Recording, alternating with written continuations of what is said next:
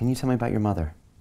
My mother was one of the most amazing people. I attribute everything to her, because when everybody laughed at this idea, go to Africa, write, you know, live with animals, write books about them, which began when I was 10.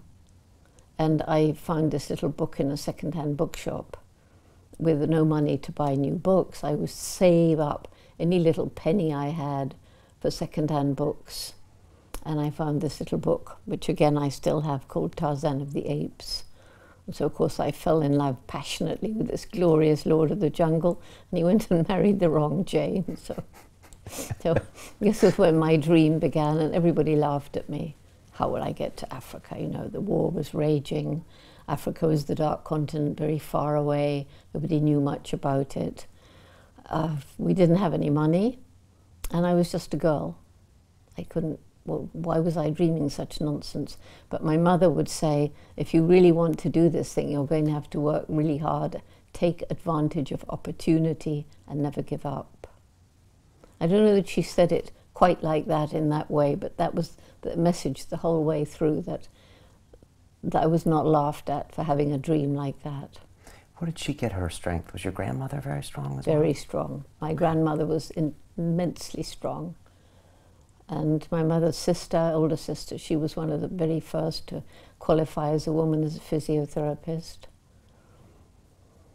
I was thinking about, you know, being you at 10 years old and female role models, and I realized that there wasn't even a queen at that point. Oh. So did you have anyone to look up to? Well, there was Florence Nightingale. Okay. I remember stories about her, and Madame Curie. Those were two women that we had stories read to us about them. So that's something too. Okay.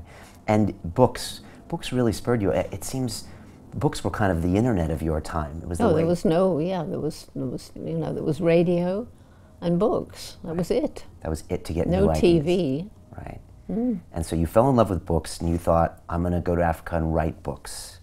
That was kind of the plan since 10. Go to Africa and live with animals. Okay. Live with wild animals. It wasn't Africa, it was the animals. Okay. And, you know, I had brief times thinking about going to Canada with the wolves and the bears, and then the jungles of South America. You know, I read a book called The Green Hell, and I was fascinated by the anacondas and things. So it was the wilderness that attracted me. Okay. But Africa especially, and I think that was Tarzan. Continue watching this fascinating conversation for free by clicking on the link below to visit our website, learn from the best minds in the world, and connect with a community of passionate people building the best versions of themselves. Just click on the link below, and I'll see you on the inside.